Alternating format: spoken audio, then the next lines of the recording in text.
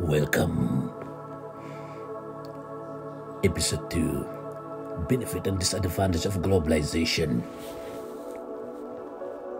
As globalization is imperfect and its various stages of implementation, it is hard to make a universal claim about its benefits.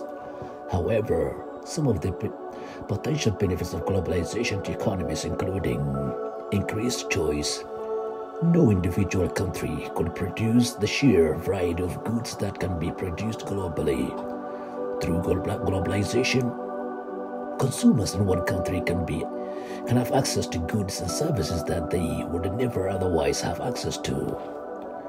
Higher quality goods. As each nation concentrates its own specialty industries, there is far less reinventing the wheel. For example, every country does not need to waste its scarce resources producing its own version of these smartphones when one can be imported from a country that specializes in this product. The presence of increased competition in countries' economy from foreign companies means more efficient market and lower prices for consumers. Suppliers of goods and services need to keep their prices low to stay competitive. As globalization provides companies with a much bigger, effective market in which to sell their goods, they can scale up their production. As the level of production increases, the margin of each good or services provided can increase, or their fixed costs remain the same or become incrementally smaller. Capital is able to flow into developing economies, providing significant form of finance that businesses in the economy would not otherwise have access to.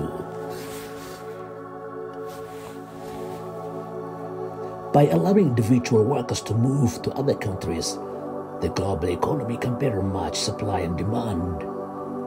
Countries that are excellent in educating certain professionals in dynamic sectors like project management and farming can export those professionals to other countries which do not have the same specialty. For example, New Zealand must import a significant number of skilled agricultural workers every year to harvest its crops. Countries that have positive trade relationships with each other have an incentive not to get into conflict. On a global scale, this should reduce the likelihood of armed conflict between countries. Putting aside the possible benefit of globalization for individual economies and the world economy as a whole, by outsourcing certain functions such as payroll and HR to countries where this can be provided at low cost, an international enterprise can increase its overall profitability. Globalization doesn't just mean outsourcing. Setting up separate level entities such as foreign subsidies, branches, or using global PO solution can be effective mechanism for setting up more cost-effective business locations.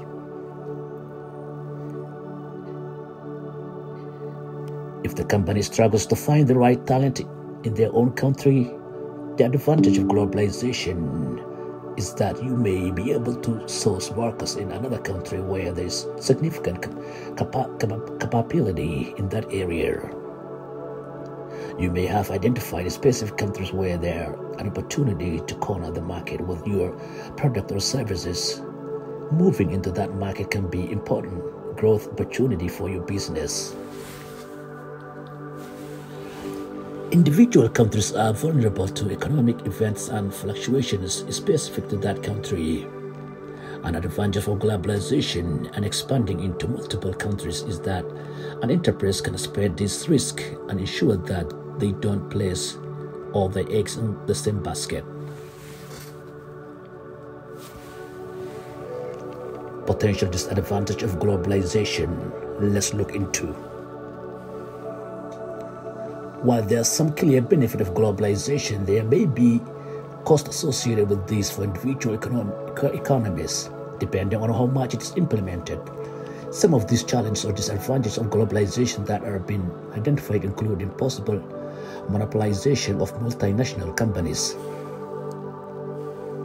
Large enterprises from developed countries may move into smaller developing nations and take over the market. Their specialization and efficiency in providing particular goods or services may mean that local producers in a developing country are knocked out of the market. If a country is no longer competitive in the production of the particular goods, this may mean that its production rapidly moves offshore and workers are left unemployed. While it may be possible to retrain this staff and deploy them into more efficient market, this lag can take years, resulting in significant rise in unemployment and inequality.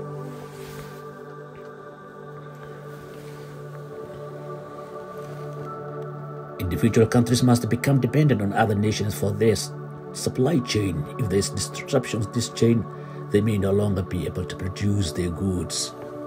Thank you.